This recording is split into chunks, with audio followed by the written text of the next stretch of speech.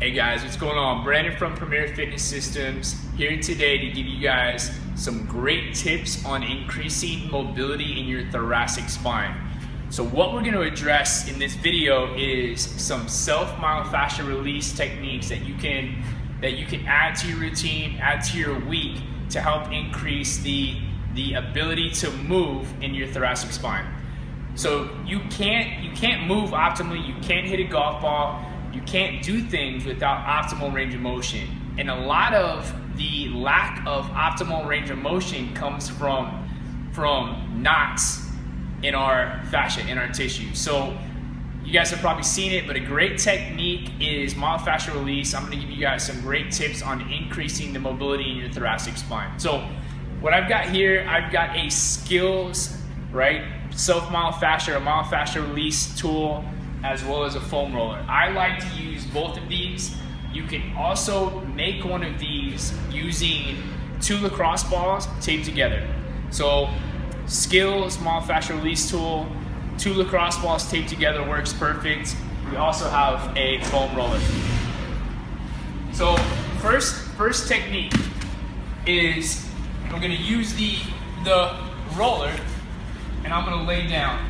Now, what I don't want you guys to do is just roll up and down on your back. We want to work on increasing mobility in the individual segments of your spine.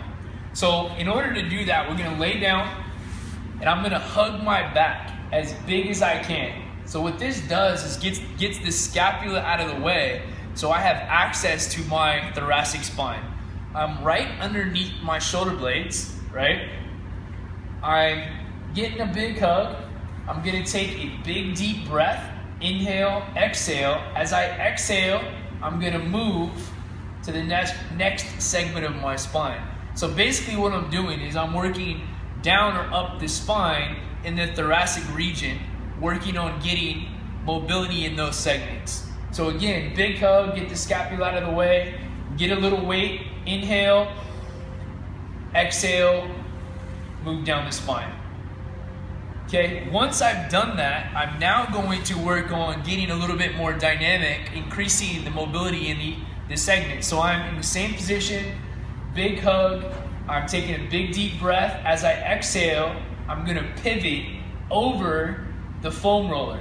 So I'm using the foam roller as a fulcrum for my spine. Okay, again, big deep breath, big hug, inhale, exhale, move.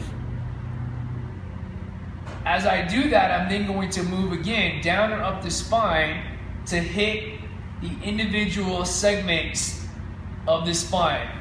Key factor here is that we brace the core.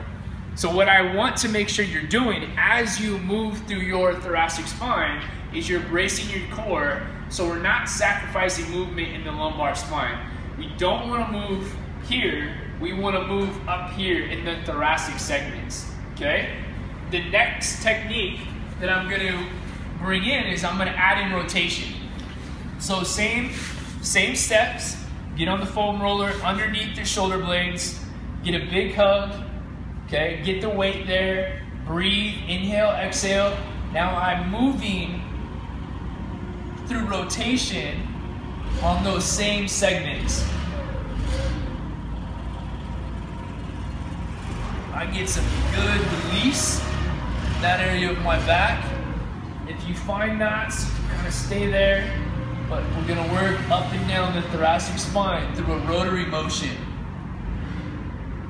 Again, the key being bracing your core so that you're not sacrificing movement in your lumbar spine. Now the same steps you can take with this guy. So the lacrosse balls or this particular deal, the same steps. I'm gonna get onto that thoracic spine. I'm gonna hug, right? Brace the core and now move dynamically to increase that range of motion or that mobility in the thoracic spine. These are some great techniques to really help open up your back, relieve some of that tension, and allow your body to move optimally so that when you're out on the course, you can achieve a better swing. So again, you guys, Brandon from Premier Fitness Systems, hope that helps, or hope this helps. If you guys like our stuff, we appreciate it. If you like and share, it helps us grow our community. If there are other things that you'd like to see or have us talk about, shoot us messages and we'll work on those things. Appreciate it.